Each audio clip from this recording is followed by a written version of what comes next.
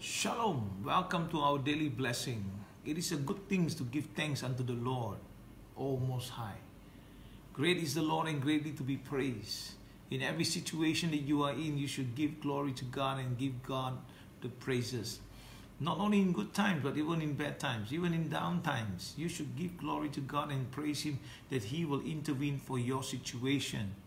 Yesterday I talked to you about the blessings in obedience. I would love to go through a little bit more again. The Bible says in Deuteronomy 28 verse 1, "Now it shall come to pass, if you diligently obey the voice of the Lord your God, to observe carefully all His commandments, which I command you today, that the Lord your God will set you high above all nations of the earth." Wow, what an awesome God it is. And if you look at verse 15 of chapter 28, "But it shall come to pass, if you do not obey the voice of the Lord your God, to observe carefully all His commandments and His statutes, which I command you today, that all these curses will come upon you and overtake you." There's two sides in a coin. Like most people say, one's a positive and negative, one's blessing, one's cursing, obedience and disobedience. It's not so much of all these things. What is matter is you are walking in line with the Word of God, obeying the voice of the Lord. When you obey the voice of the Lord will begin to open heaven for you.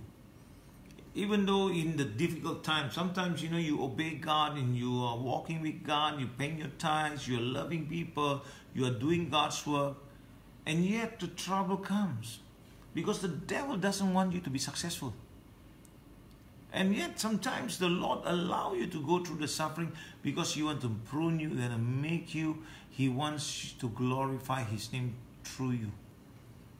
And that's why when you obey, continue to obey God's word, and that God can bless you in your coming in and your going out.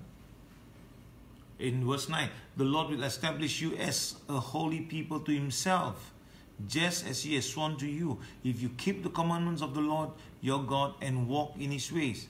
He wants you to be a holy people. He wants to boast about you. He wants to glorify His name through you. And so that is why, people of God, stand strong, hold fast. This is the Lord.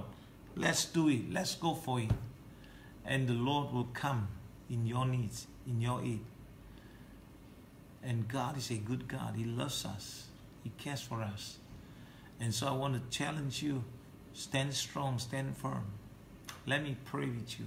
Father, I thank you for your goodness, your mercy. I give you praise, God. The Lord, you will open to us your good treasures in heaven, to give rain to the land and in seasons, and to bless all the work of our hands. So, Father, I thank you, Lord, that you will bless their hands. Everything they touch, let them be blessed. Where their feet treads upon, let them be blessed, O God. Let them enlarge their territories, enlarge their lands, that your name may be glorified.